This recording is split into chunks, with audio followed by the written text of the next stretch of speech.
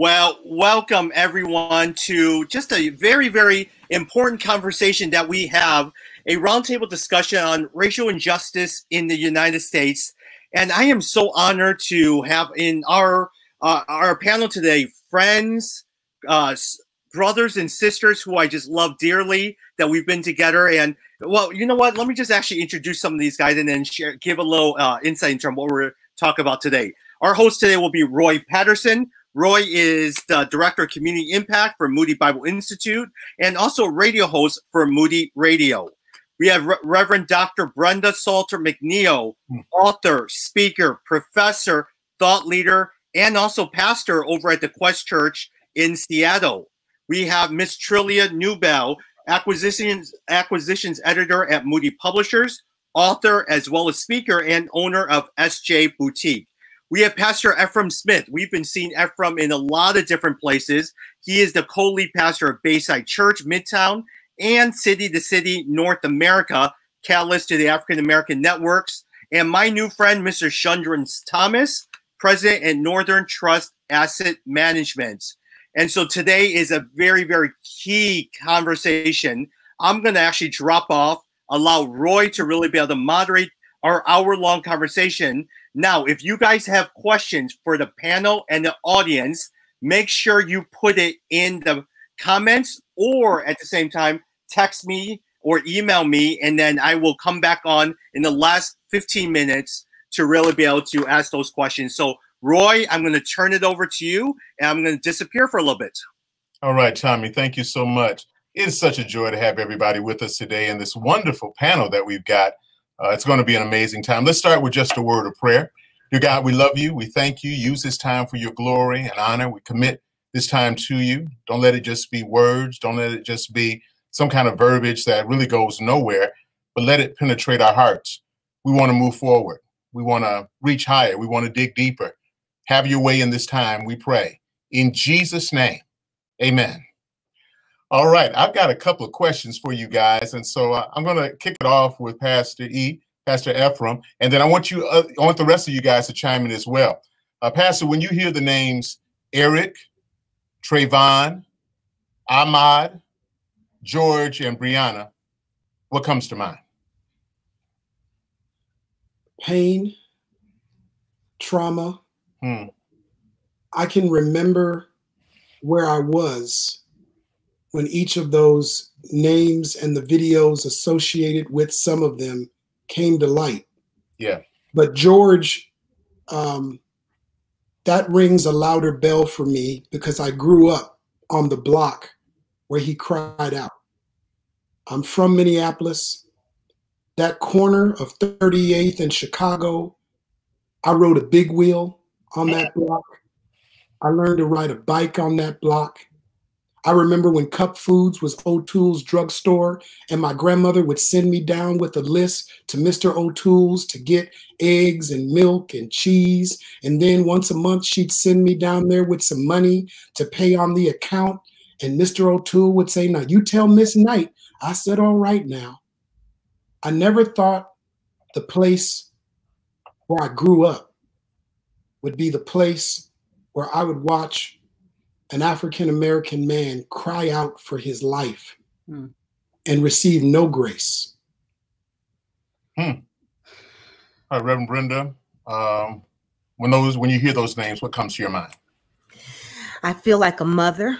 I have 2 young adult children myself, and I think about my son who told me he was happy that during this time of the coronavirus and him being furloughed from his job, that although he is needing to watch his finances, he's had the time to do some things that he hasn't done before.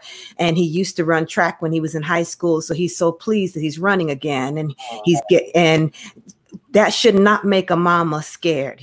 I should be able to say, that's great, you're jogging, but now something as human and as normal and as supposedly healthy as going for a run, puts a bit of a concern in my heart.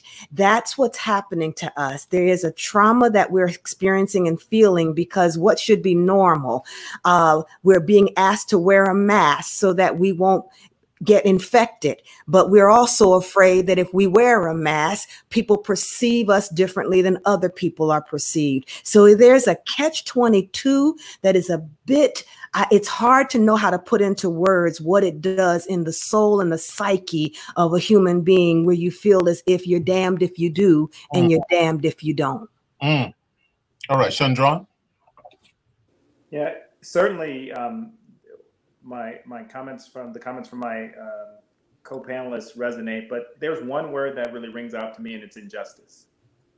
And it's interesting because I think of the words of the prophet Jeremiah, and they were echoed by Dr. King.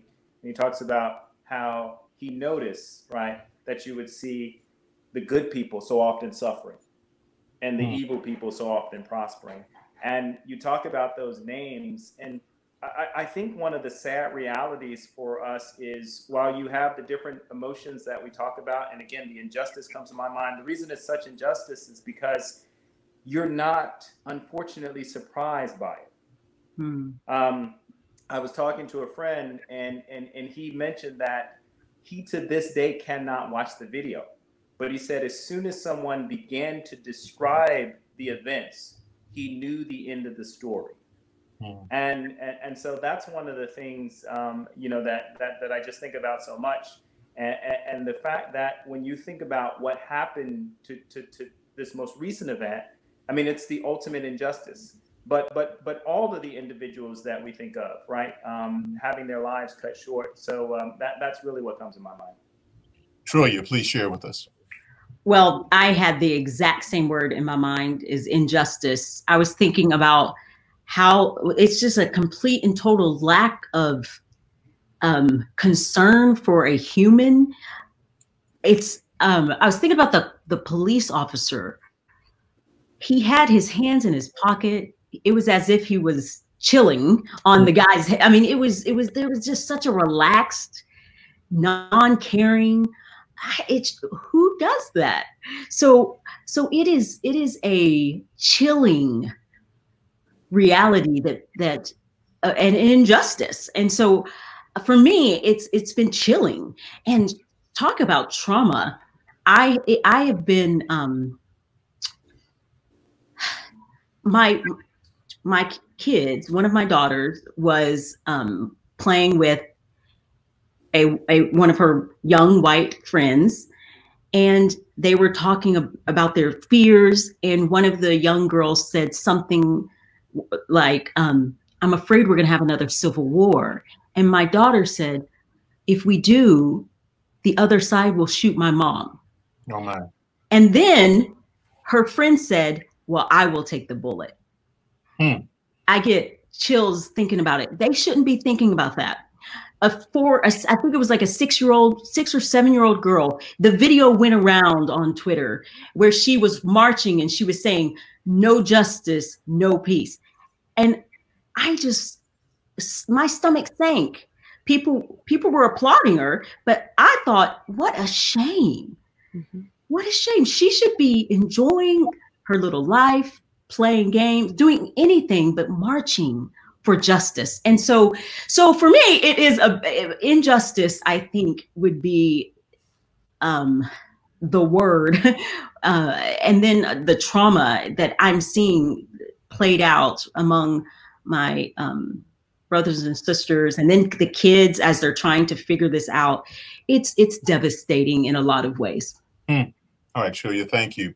Let me say their names again. Eric Garner, Trayvon Martin, Ahmaud Arbery, George Floyd, and Breonna Taylor.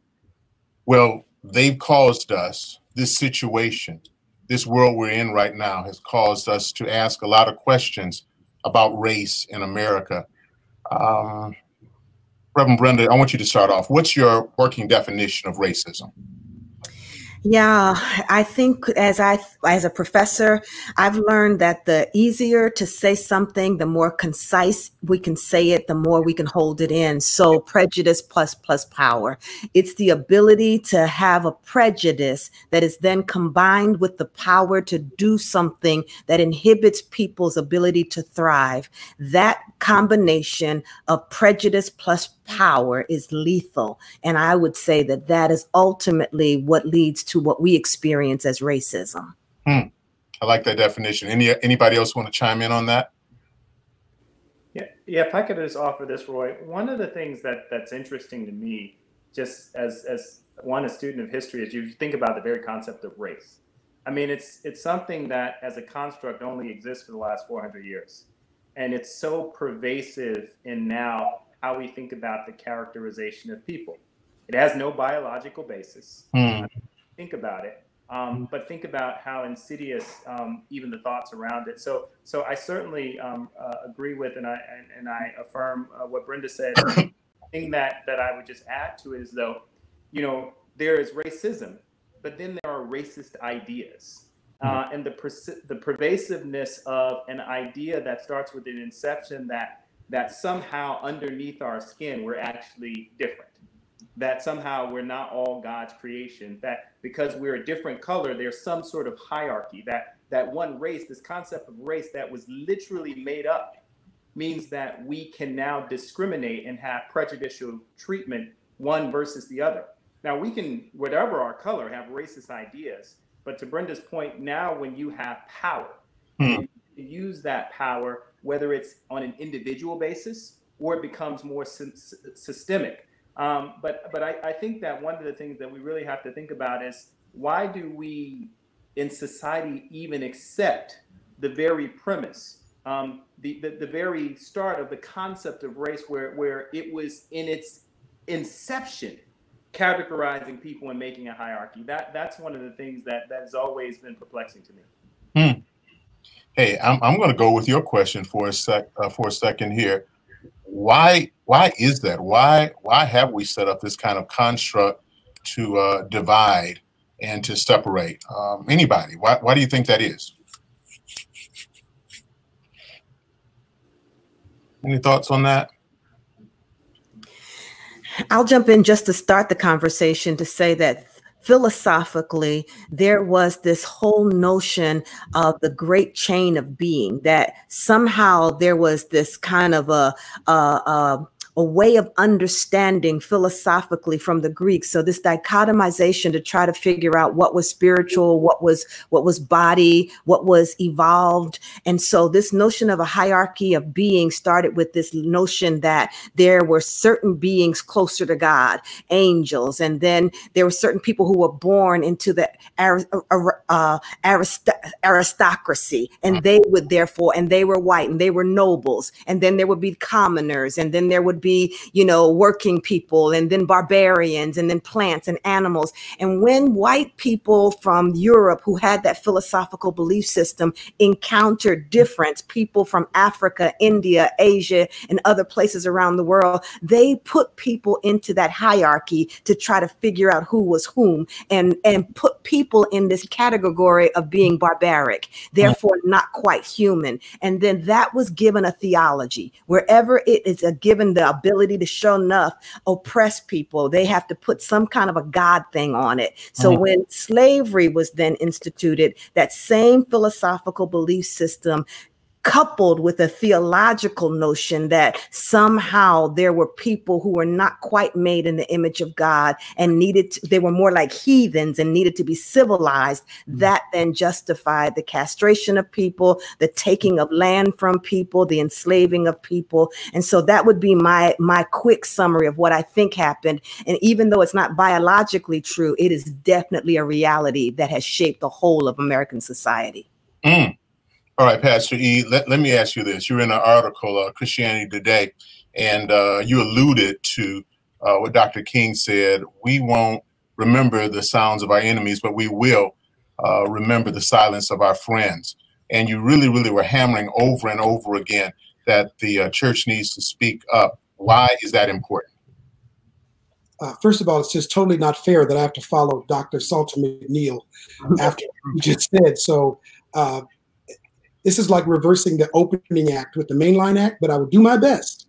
So the reason, first and foremost, that the church cannot afford to be silent is because racism, the race structure, is a tremendous hindrance, barrier to the Great Commission. How can we make disciples of all nations?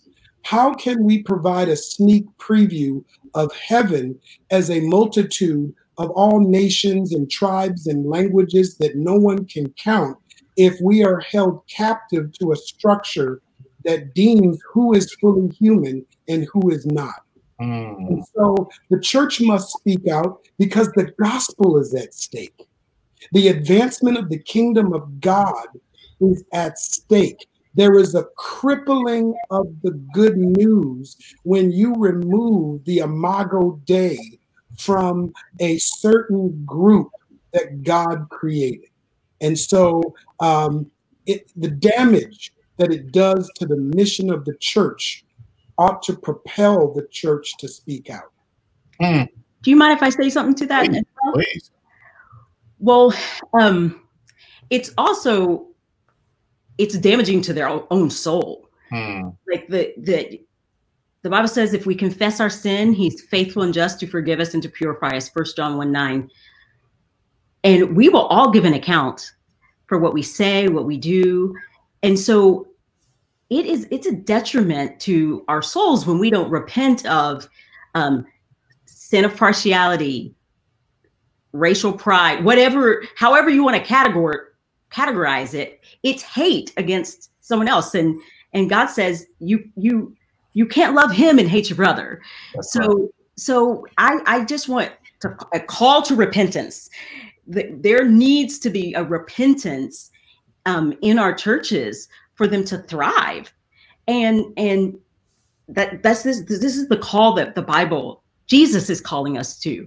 And also, it's not living out the reality of what has been accomplished on the cross. So we know in Ephesians 2 that the veil of hostility has been torn in the body of Jesus Christ. We are united. That is the cosmic reality that has been accomplished, but we're not living it out. And so for us to see that reality that we will one day experience, I really do believe it's confessing our sin and facing where we have wronged in this area. And I really don't think that we can. I almost think, because I've been in about 1,000 of these conversations, and I'm glad to be here. But but I almost think we are. You had mentioned at the top of this, Roy, that that there's something different about the line of people who have died. There is something different, but in our history, we've kind of been here before. I mean, this is nothing new. And so what can we do that we're not having this conversation in 3-4 months? I am tired of this conversation, not because I don't think it's important. I think it's incredibly important. We need to have this conversation. But I want to have the conversation that we're all made in the image of God and that we can love each other, that we can go and make disciples of all nations, that we will one day, like a celebration, but we're constantly in a state of lament.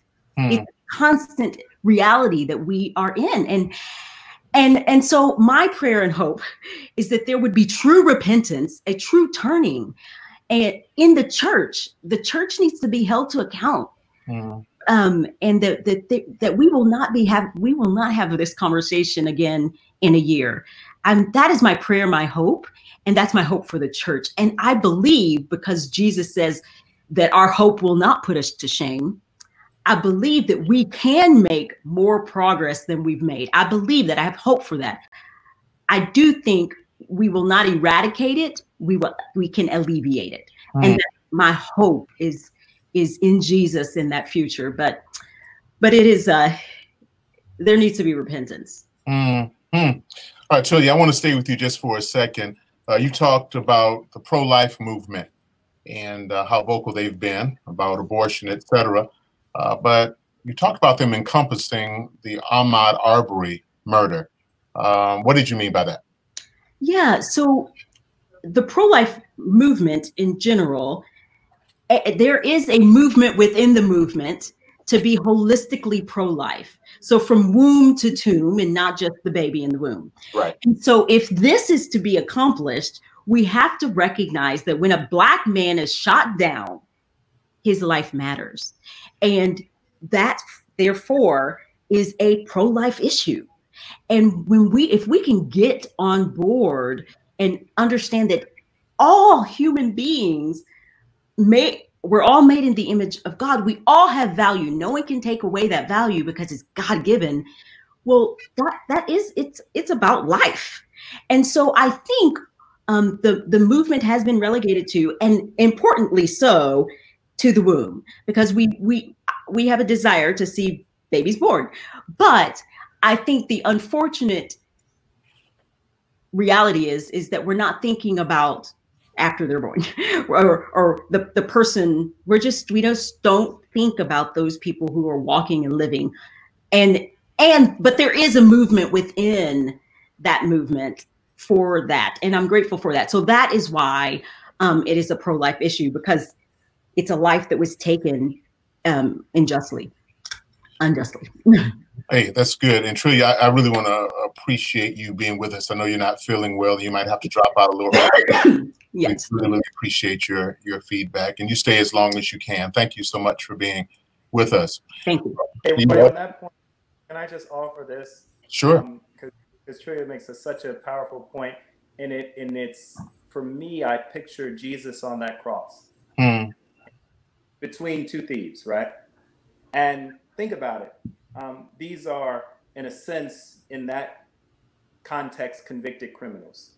And they are literally at the end of their lives.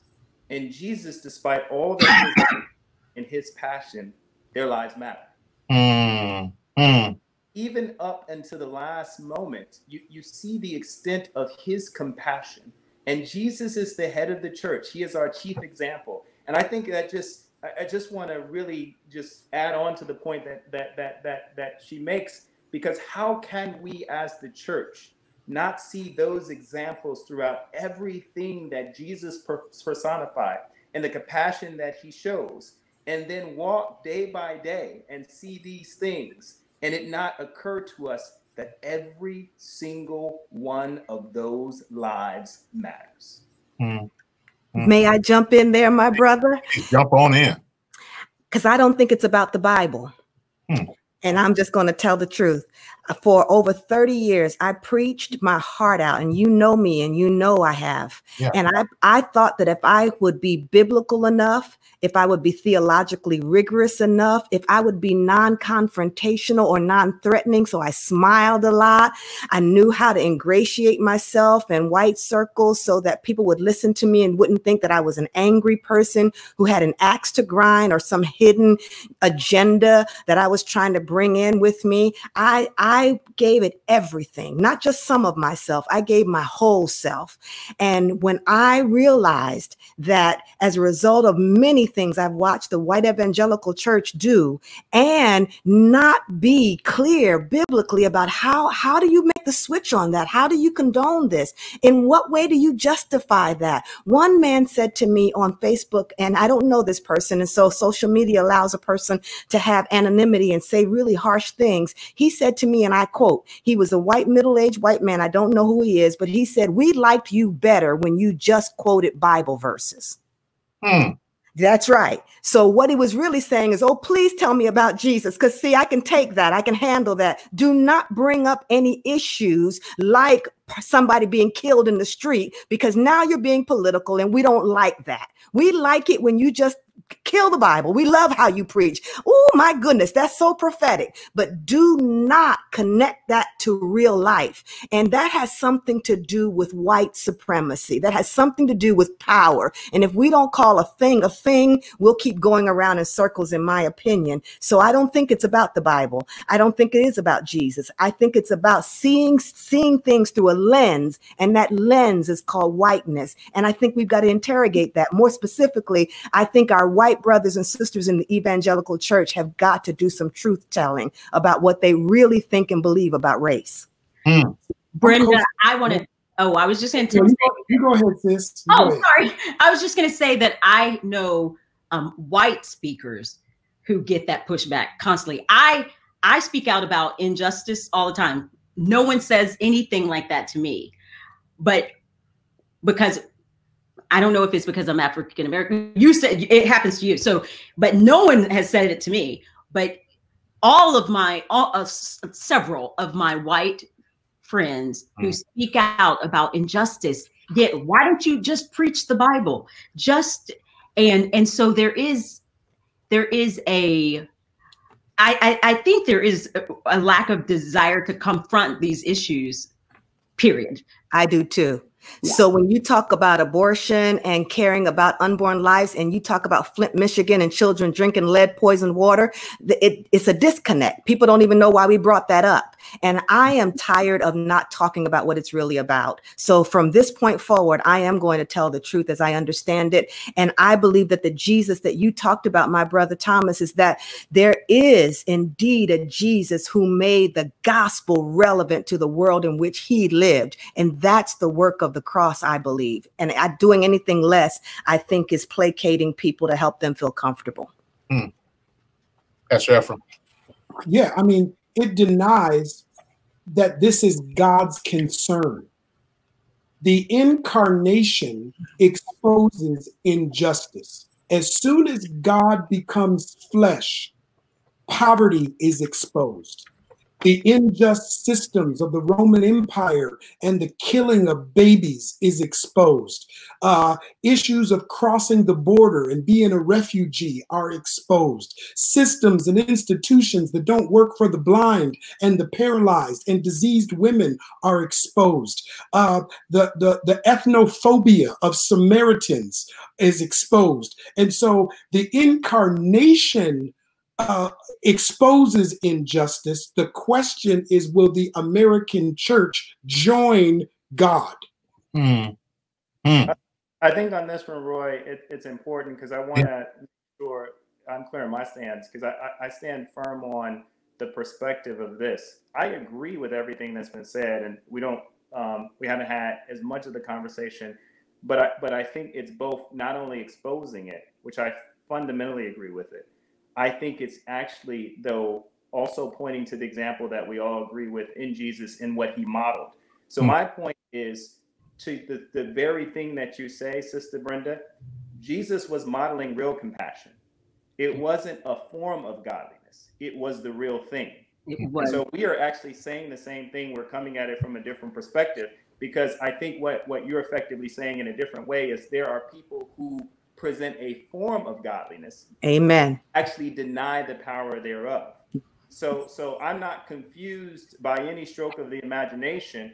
And to put a finer point on it, racism as we're describing it at the root is just another form of sin. That's right. Right.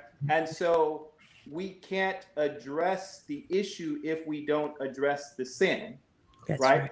And by the way, if we're talking about the gospel, we can't address any sin if we're trying to make people feel comfortable. Yeah. That's the opposite of conviction. So I'm not confused by any stroke of the imagination of how we have to engage and what we have to call and what the truth is as it pertains to the sin of racism. Amen. Yes. Yes. Okay. All right. Any other feedback on that? I don't want to cut you off. All right, Shundrawn, I'm going to stay with you. You've had some difficult experiences, being pulled over, even had an experience at your house with the police, and it was difficult. Can you talk about those? Yeah, It's tough because what I would say is, I'll give this context. You know, and this ties to another point that Brenda was making. You realize when you go through life, whether it was an incident, and I've had, you know, unfortunately too many events to point to, and it shouldn't be that way. But I think of, you know, one event that I wrote an open letter about when I was pulled over, when I was just going out in the suburb on a date. No infraction, no anything. And at that moment, because I was confused about being pulled over, knowing I hadn't had an infraction, I went to actually get out of the car to speak to the officer to see what's going on. And the officer drew his weapon. I mean, you never forget those moments. But I can fast forward later. I'm sitting in the office in my home, in the home that I'm in, where there was an incident where we were getting threatening calls at our home. We couldn't figure out why this was going on. But because they were leaving messages, I mean, we had the information and number. I called the police. I mean, that's the thing that you do. Right. And the police came to my house. They took down the information. They went outside, and they actually called the individual, got the person on the phone. I was amazed because they came back into the house. The officer came back into the house, and he says, well, this individual says you owe them money. They say now you'd have to be in my house. I live in a development that's new construction. He was explaining to me while this person had put windows in my new construction home that I didn't pay them for. And it was frustrating. And I'm trying as calmly as I can. I said, listen, this is the messages that were left. I played them for you. I've told them they are literally threatening. And I can't even repeat on this call the things that we're saying. You have now contacted that person. I said, and so as I walked to him, I said, you have to help me understand because I have a family. I have two children. I have 2 sons and my wife. And I'm concerned because if they really act on what they're saying, and as I walked towards the police officer in my home, he drew his weapon. Oh now, God. Here's the thing. What occurred to me is it didn't matter what the context was.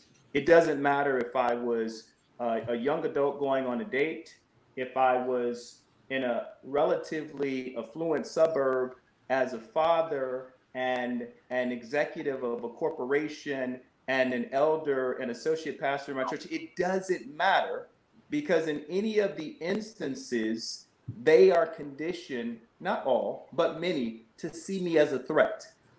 And so that speaks to some of the issue that we talk about. And so when people say, what do you mean when you talk about the institutionalization of racism? That's right. What do you mean when you talk about the persistence of racist ideas that people in some ways know they have and in other ways don't even realize that they have? Why would I, as an unarmed person calling the police for help, be a threat to the police officer that I called? And why is it in that event, and this is the unfortunate reality for me, and I'll end here, Roy, that event ended and they never pursued the person that was making the assaulting or threatening phone calls. And so the net result is I was put most at risk. And so the one place that you would hope to be safe, the one place that you think that you would be safe, right? I was not safe. I still think to this day, and the thing that bothers me, and I know it's the grace of God over my life, but to think that I actually could have been killed in my own home in front of my wife and my family for calling the police, right, who are charged to protect and serve me. Absolutely. That's powerful, bro. And Can I say something to that, Roy? Please.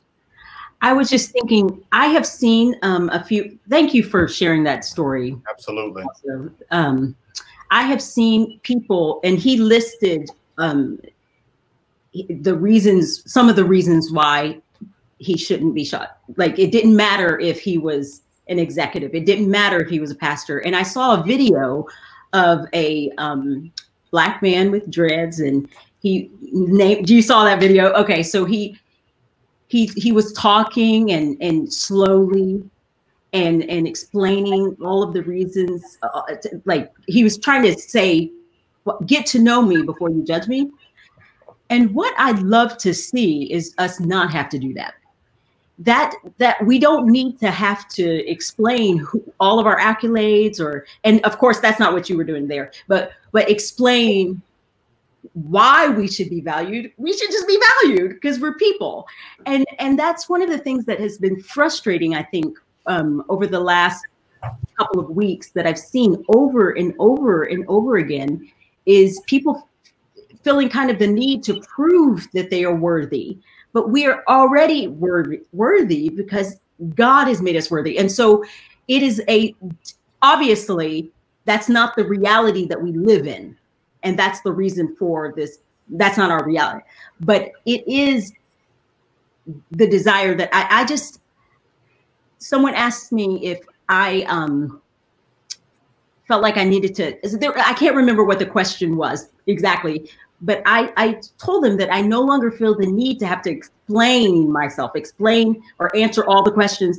I state what I believe through conviction, and then I leave it rather than continually needing to explain. So I just want to, I don't know the answer to that. I think it's what all of us have already been saying, that there is a deep-rooted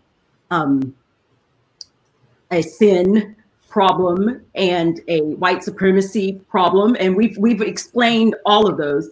But I just think we just have to get to the point in our society where we don't have to explain. We don't need to look a certain way.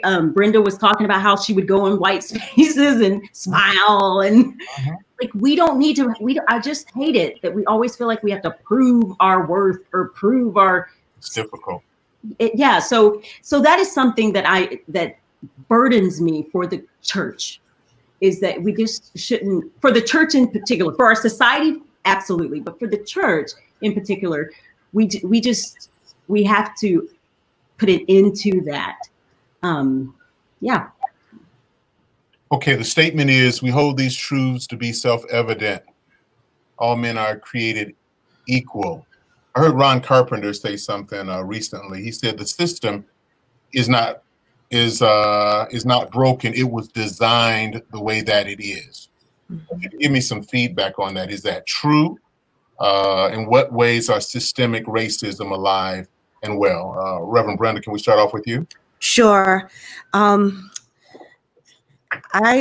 still moved by our brother's story. Yeah. Because, and it's not a story, this is his life. This is what happened. And so I guess I get moved so deeply because the very real possibility that he could not be here is, we're sitting with that reality. And that is not just, it is sin, but I want to call it evil. I want to say that it's evil. That a person can't call the police and not be afraid that maybe the person who called for help will actually become the victim of having called to be helped by someone who sees them as the threat.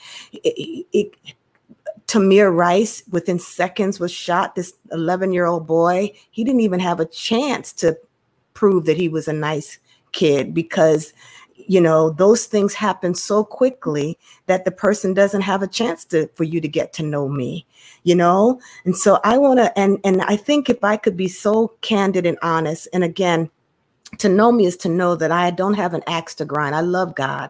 I literally love God. I grew up in a small Pentecostal church that they love God 24/7, and they taught me to love God with all my heart every day. So I'm not perfect, but I'm not kidding around about loving God. So I'll say this comes out of my heart, that diversity, I think we're confusing diversity with race.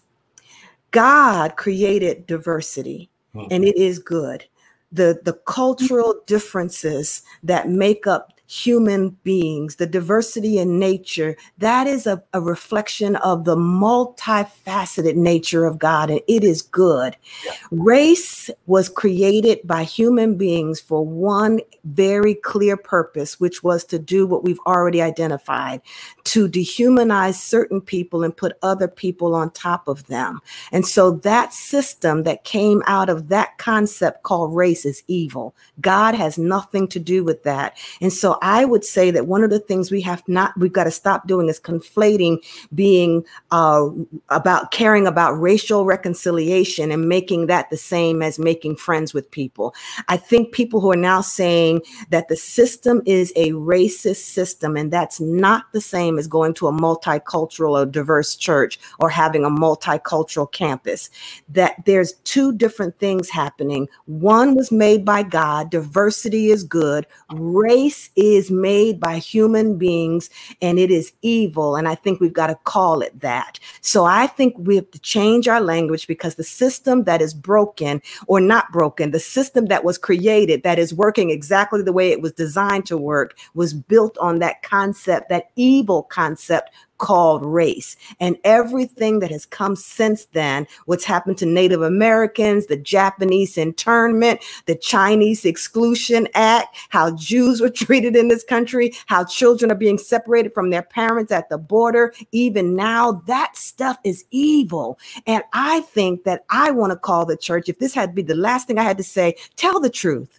I think we have to stop making believe that this is all about how we all need to come together. No, I think that there's certain work that certain different facets of the church has got to do. And I think our white brothers and sisters have got to tell the truth about what has been evil in our country, so that God can heal us of it, heal us as a collective of it. I think we've got to reclaim our narrative and our story as people of color. I think there needs to be conversations between Africans and African Americans that have been distorted in our understanding of each other, that we might heal our connection. But I don't think that we should continue to say that we all have been doing the same thing, because I think people of color have been trying to tell the truth for a very long time. And I think that there has been a resistance to hear the truth and to name the truth among white evangelicals who want to believe that this is about knowing each other better. And I think it's about naming the evil that has created a system that's killing people.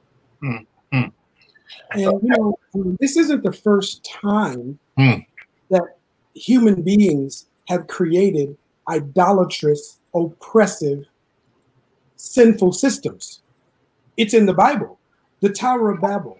I hope I don't get in trouble with God for what I'm about to say, but I wish the same way that God dismantled the Tower of Babel before it had an opportunity to have any kind of impact, God would have done the same thing with the race system. I hope God's not mad at me for saying that. I wish God, just like he stepped in and thwarted the strategy of the Tower of Babel, I wish he would have stepped in. But what I had to learn is sometimes God allows the system and the beast behind the system to reign for what seems like forever to us, but just a little while to God. And I know that in the end, Jesus comes and destroys the system and the beast, the serpent, the dragon behind the system. But until then, Christians ought to be giving a sneak preview of what it looks like when the beast is defeated. The church, thriving and flourishing, unfortunately has participated in expanding the systems instead of chipping away at it. And so that's why when we talk about evangelicalism and its participation, and we get in trouble for even naming that truth, that documented historical truth, you get in trouble because the church doesn't want to admit that before Revelation gets to the defeating of the beast, it describes the compromising of the seven churches. And so we have to look at how the church has been complicit and how the church has compromised in its most dominant, powerful form, so that we can acknowledge how sinister these systems are. I agree. Roy, if I when I think about the quote that you made from Ron Carpenter, and so first of all, let me, obviously, from my first comment, how I felt about the construct of race. So I'm not going to add anything to the great articulation that was there. But where the issue is, because, we have to then now fight the system that's been put in place. And what he said was so insightful, because let's give an example. Think about the criminal justice system. It's designed to produce exactly what it does. And so if we think about the unfortunate results of it, we have African Americans who make up roughly 13 or 14% of the population. It's the same percentage of drug use in the African American of the overall population, 13%. But we account for 36% of the arrests that are related to drugs, and we account for 46% of the convictions. So how can it be? It means that the system, right, is inherently inequitable. Think about the public school system. This is interesting. I live in the state of Illinois. In the public school system, what they say is it's an equitable system. If you look on the records, it says everybody has to go to school for the same number of days. It's true. On average, in the state of Illinois, it's 174 days. Doesn't matter if you're in the inner city or in the affluent suburb, if you're in a public school. But what's different is the amount of hours spent in instruction are dramatically different. They can be as much as 35% different if you're in an affluent suburb, public school, or if you're in the inner city. Now think about the cumulative benefit of that learning over time, right? And so if we start looking at those things, think about even in companies that we work for. There's this great research that was done by the University of Chicago years ago, why Jamal can't get a job. And they literally took resumes and they changed the names. And so what they showed is people with ethnically sounding names were significantly less likely to even get called in for the actual interview, though they had the same qualifications. So when he says that the system is not broken, it's designed that way, this is what the system is producing. And I think so, to the points, to impart the points that were made earlier, we've got to stop accepting the construct as it is. And then there's a broader point to be made we may get to is, I think that in addition to what I agree, what we talk about in terms of the power structure and what affects the white community, we also have to deal with the racist ideas that have pervaded all communities. Because a part that we need to actually lay bare as we tell the truth is for our people, for people of African descent, how little often we know about our own history. That's right. Right? And that actually exposes us more to the lies that are often perpetuated through racist ideas, right? And so I think there's another part of the dialogue to unearth. Can I just add to Shundrawn that I'm so glad that you got real specific. That was incredibly helpful because I think when people hear the word systemic injustice or systems, they have no idea what really we're talking about. So thinking about police, putting a context to it and giving some statistics and schooling. I was thinking about gerrymandering and food deserts and thinking about, people can't get food in the United States. And so I think we need to, in order for us to really affect change, think real specifically and call out what it is that's actually broken rather than just calling out the term, because I think it's hard to take action if we're just talking about the term. And then also think about policies. I was in a meeting recently and a good friend of mine made a list of all the different policies he wanted to, we were speaking to a government official and he made a list of all the different policies that he wanted to see changed in his context. And that to me put feet on, okay, how can we change the system? So I think when we're having this conversation, and it's not beyond the church, we are in the public square. We're people who are supposed to be involved in the world, not of the world. So we need to think about these policies that are established and be active in our communities. I think that's how we're going to really help make a change in this systems. Mm-hmm. Good. Hey, if you're watching now and you're saying, man, I'm enjoying this and I have a question, now is the time for you to submit your question. We've got to wrap up in about 10 minutes. So submit your question and the team will be glad to stick around and talk to you a little bit. They really will. All right, so let me read a quote, you guys. And then I want to go back to something that Shundrawn just said just a second ago. I just want to unpack that and time is getting away from us. All right, so I'm reading a quote today from Christianity Today. And they use a metaphor from Wendy Doniger. It says, Two explorers enter a cave filled with the most elaborate spider webs. One of them cannot locate a spider and thus refuses to believe it exists. The other guy says, "You see the webs, the spider is implied." I like that quote because for some people, they can't figure it out. You should just pull yourself up by your bootstraps. You have every opportunity that we have. I mean, what's what's your problem? You're a bunch of whiners. That's all you are. Just get it done. To that, you say what? Anybody? I think that's why I've said the word, and it sounds like I'm hammering on this whole notion of white evangelicals, and it's not because I have any particular anything in my heart other than wanting to say, I think we've got to ask, what aren't we talking about? Who doesn't see the spider web? You know, who's not naming the spider web? Because to make it a general statement as if we don't see the spider web, you know, I wrote an article recently and an op-ed, and in it I said that we've not been telling the truth in the United States. And then I had to go back and rewrite it. And I got scared. I'm not trying to raise trouble, but I had to say, no, it's not true that we've not been telling the truth. Shundrawn, you've been telling the truth, haven't you? Trillia and Efrem and Roy, you've been telling the truth. So I had to say to myself, it's not true. Who's we? Who's the we who don't see the spider web? We have to say who we're really talking about in order for us to decide who's got to address what. You see what I'm saying? And so I would just start this conversation off by saying it hurts me to have to be so clear to say, I think that people of color have been saying for some time, there's a spider here. And that spider is a poisonous spider. And it's and other people are saying, well, I don't see a spider. And we're trying to say, but all of this web that Shundrawn just explained systemically is all the evidence of the spider. And so my hope is that, one, people would believe that what we're saying is accurate, but I'm almost tired of having to keep trying to cajole white America to believe me. I'm trying to figure out what I'm going to do about this spider.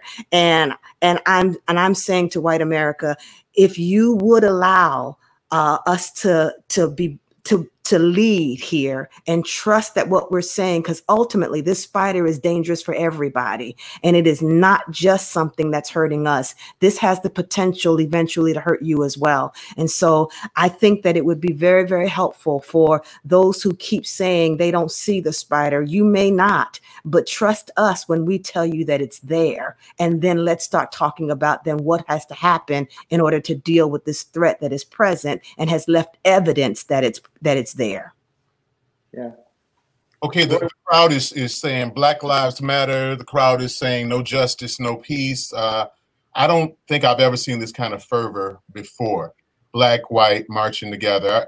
I want to I don't know, I don't want to say reality check, but I want to check in with you guys. Do you feel like this is different than other situations? Are you hopeful, or do you feel like eventually this will fizzle? Somebody talk to me. Yeah, so I kind of started with this, didn't I? I am hopeful, but cautious, because we have seen, think of the civil rights movement. They were marching together, black and white. So this isn't actually anything new, but I think for our day and age, I think, okay, we are there. There's a movement. I mean, NASCAR just said that they wouldn't allow the Confederate flag in their stadiums. So that's a big deal. That's a big deal. So I am very hopeful, but I'm mostly hopeful in Jesus. So that is where I place my hope, not in the people or not in what I see right now. In about 4 weeks, my hope and prayer is that we see a movement, kind of like what Shundrawn, that there is an actual action taking place and not just words. And so I'm hopeful but cautious. Okay, someone else? Yeah, so again, I like the comment that was made because it's not new. To Brenda's point, you know what I would say? We have had truth tellers throughout time, you know, the prophets of their time and season, so to speak. I would say this, though. I think we also have to acknowledge there are many people who have been silent, including folks in our community. So I have hope on a number of levels, but one of the things that actually gives me a lot of hope, that I see people finding their voice in all communities. But the thing that's most encouraging to me is people that I see in our community finding their voice. People that weren't showing that courage to speak up in their work environment, or to have that crucial conversation or that uncomfortable conversation. Sure. You're seeing that happen. You're seeing people on social media, in a sense, it's their revealing experience and thoughts in the ways.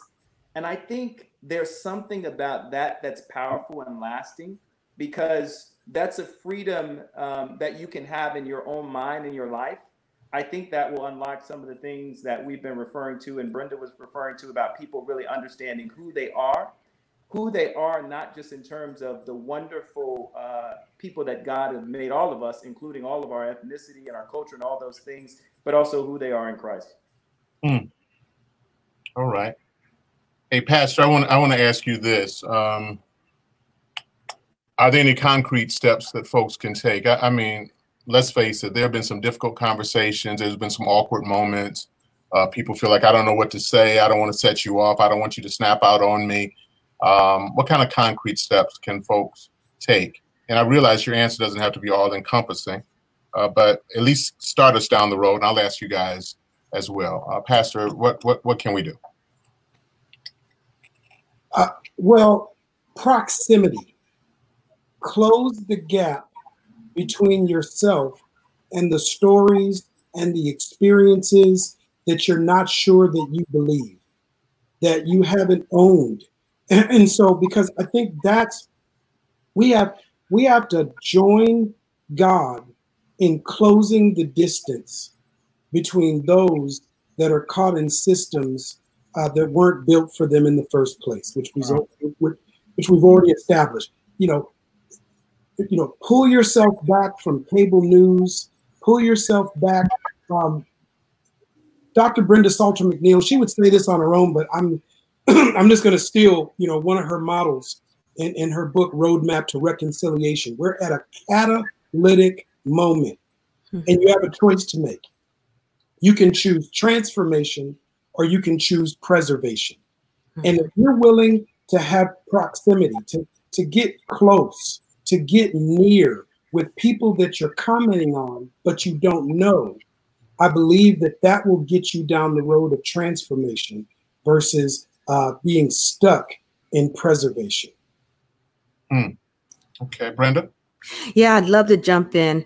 Thank you for that shout out, my brother Efrem. I think I've come to be a little bit more clear about what I mean about reconciliation. So I too am growing in my clarity, because I would say at one point that what the next steps are for people to actively work for reconciliation, but that's too vague. So I would say it is repairing broken systems together with people whose lives are being negatively impacted by those systems. So repairing broken systems means that in the various places where people are listening to this conversation, if we want to start to actually be a part of the solution, we start asking ourselves, what's broken? What's keeping people from reaching their full God-given potential here? And if that was my son or my daughter, if that situation happened to someone I know and love, what would I want to happen so that I would never have to be afraid that this man could call the police because of a threatening phone call and he himself be put in a place of danger? What would have to change? What system is allowing that to become an ongoing reality? And then together, let's work on doing something about that particular system. So I think that those of us who are called to the work of reconciliation, the Bible says that we are called to be repairers of the breach. Amen. Look for the places that are broken, and then we are supposed to be a part of helping to repair that. So the voting system, people are being disenfranchised to vote. How do we do something to repair that? You know, we've already named the public school system and the inequity in it. What do we do to repair that so that all children are actually being educated? That's the kind of work I think that this time is requiring of us. All right, Trillia, you've got Any points you want to make concerning making a concrete change, or any concrete steps that folks can take? You got any ideas for us, Trillia? Well, I still am stuck on the first thing I said. I really think that there needs to be repentance. I just don't think without conviction and repentance and awareness of our sin, where we have faltered, we need to start with ourselves and asking our hearts some questions and facing, I think we've said this, face ourselves. And so I believe that is a lot of all of our first step is really to look in the mirror and ask, are we willing to change? We are going to give an account, and God invites us to repent. And so that to me is a biblical, clear first step. But I really just don't know how we can reconcile, how we can join together and do these things without some dissecting and transformation in our hearts. It's a hard thing. Shundrawn, I'm going to let you wrap us up. Concrete steps that people can take on this journey. Yeah. So first of all, with this thought of building up what's broken, there are some very specific areas. At the top of my list is the criminal justice system. If you think about the impact that has, we've taken Black men out of our communities at the most productive point of their lives. That means everything from economic vitality to safety in the communities or whatever. Let's go at real criminal justice reform. I mean, I can't believe in this country we've legalized the use of marijuana in many places, and we have people in prison for petty possession of it. So there are some concrete, immediate things that we can do, including eradicating those records that would begin to meaningfully change and impact communities. If we think about, again, other broken parts of the systems, clearly we know that there's a dramatic difference in the educational system. I mean, and it's been that way since we instilled or reinforced things like equal but separate. And we know that's not true. It's unequal and separate. That's and so right. we know that there are things that we can go at. So those are the systemic things that are broken. And here's what I would say. I would love to see it and see it more start with the church. But if we, people of different backgrounds, come together and say, we are actually part of one community, the human community. And so I just gave a couple of examples, but we're going to go build those things together. And we're going to, as we do that, build intimate relationships. And we're going to get to know one another, because it's hard for me to hate you if I really know you, right? And at the end of that, there are two things I would say to my wonderful brothers and sisters of African descent. It's two things. We just have more work to get to know ourselves, our true selves and our true history, and more work, and I really love Trilla's comments, to know God, know him completely and fully for ourselves, because that's whose image and likeness we are made in. And because of that, when I know that, when I'm confident in that, no concept of race can confuse me about who I am and who I belong to. Yeah. And that's so important for all the things that we have to face, because there will continue to be some hard days on this. But thank you all. I'm really encouraged by this dialogue. I love you all as brothers and sisters in Christ. Thank you so much for letting me participate.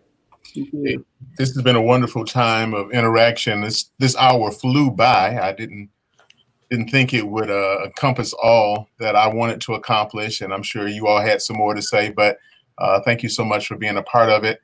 I guess I just want to close by saying this. I've seen so many images on TV, certainly some that are horribly tragic, and yet some that are inspiring. Of course, tragic is the scene with George Floyd, with a white police officer's knee on his neck.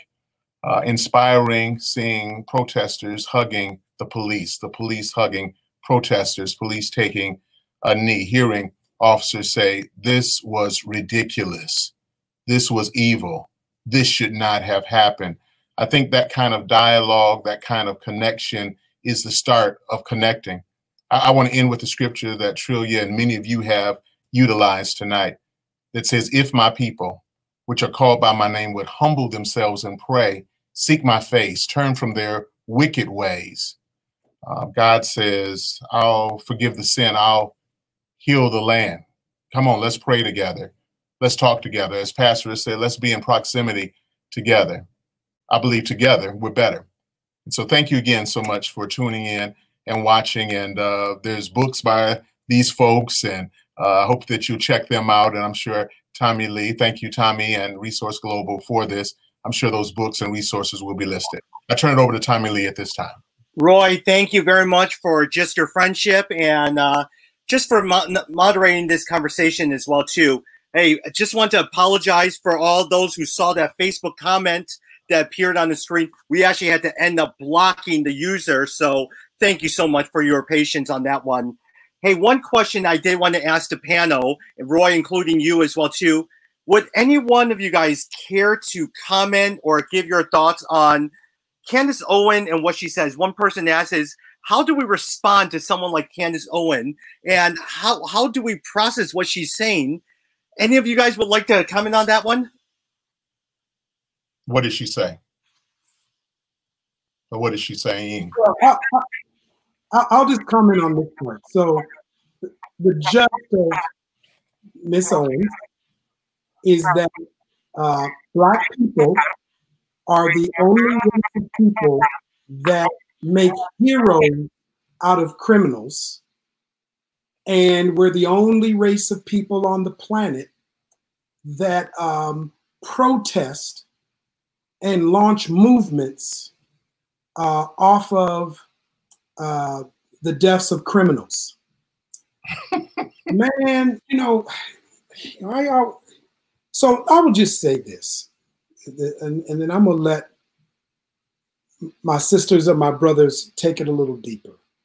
So one is, we're not making heroes out of unarmed Black people that have died at the hands of law enforcement or vigilantes. We're exposing the horror of the ways that they died. We're exposing the hypocrisy that you can go into a Black church during Bible study and kill people and get Burger King before you're interrogated. That you can go into a school in Florida and kill people, and while you're armed, somehow you can be arrested and get your day in court. We're exposing the hypocrisy that armed people were in government buildings in Michigan spitting on police officers. And unarmed Black people, that they don't get their day in court if that's what's supposed to happen. So nobody's lionizing George Floyd or Sandra Bland or Breonna Taylor or Tamir Rice. We're not building idolatrous idols in their name. We are shocked, broken, traumatized, grieving by a cycle that continues because the full humanity of Black people is not recognized. Your life record doesn't suspend you from being made in the image of God. And the fact that we have to, that's brought up by somebody who looks like the person that died is sad to me. Can I say something real pointed, Tommy? This is to my white brothers and sisters. Do not resist the temptation to find the one African-American who confirms what you think and then share it with us for a number of reasons. One, we already know, but also it's generally the minority view. And really, it's not a way to grow or learn. It's just finding someone who thinks like you and then sharing it with us. I get that. I've gotten that a lot. Like, what about Candace Owens? And I'm like, so I say that out of love. I think we just want to not try to confirm our bias or what we think by using another person who looks like me or anyone on this call. So I would just resist that temptation and diversify who you're listening to.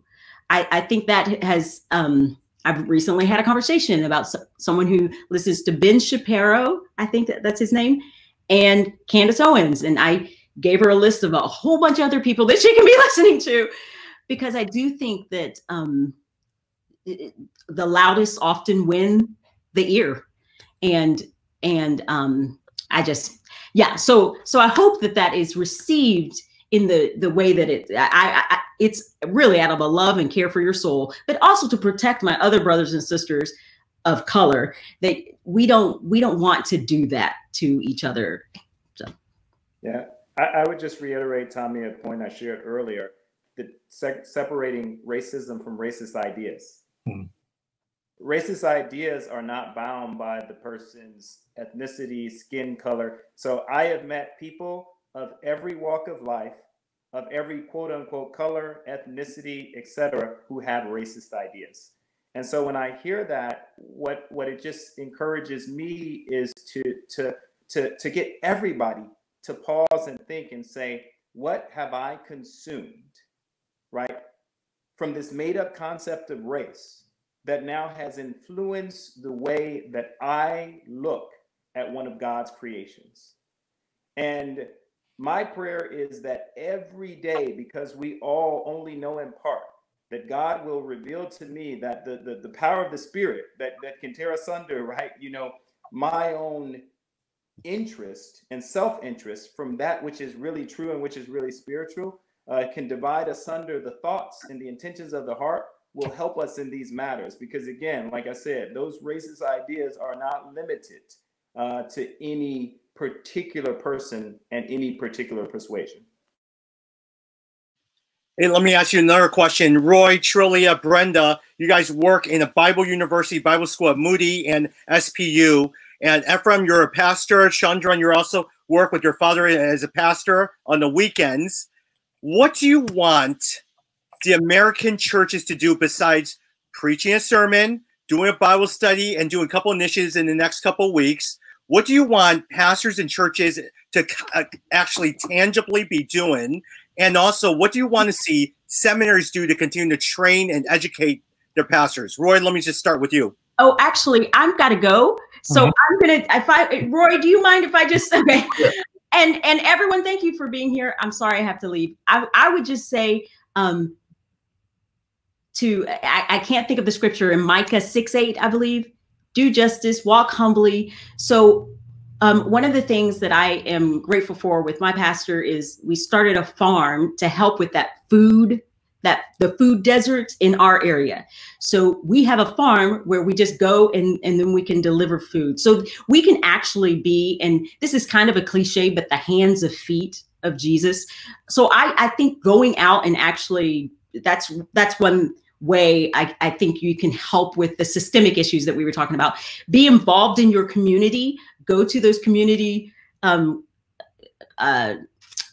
meetings, vote, speak up. So I think there are some real practical things that we can do beyond just the Sunday sermon. And so when we really want to, if we really want to take our faith, we need to take our faith and put it into action. So that would be my call and encouragement to any church, any person walking who claims Jesus, who professes faith in Christ, is to actually take your faith and put it in action and to do the work of ministry in this broken world. Hey guys, thank you so much. It has been an absolute blast to just learn from each of you. I respect and it's just been an honor. And I'm sorry I have to run. It's just gone long. So appreciate you.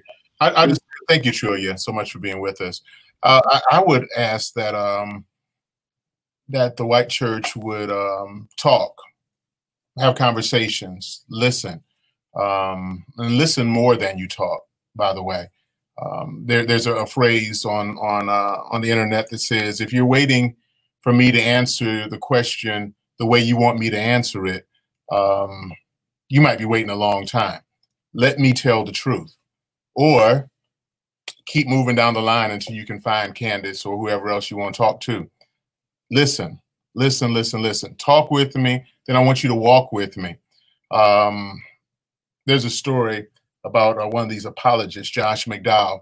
He was going to a motel with one of his fellow workers, you know, and so they were about to go into a motel, and the motel owner said, you can't stay here because you're black. And Josh couldn't believe that. And so he goes inside. He says, wait a minute.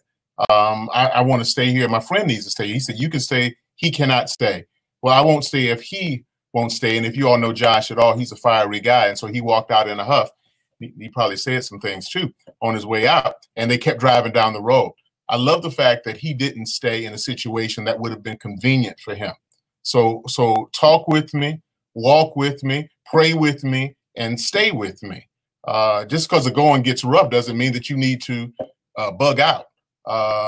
This is like marriage, sometimes even more than that. Just because the going gets a little tough, stay connected. Don't divorce yourself from me because either you don't see it the way I see it, or because your friends stop hanging out with you like they used to.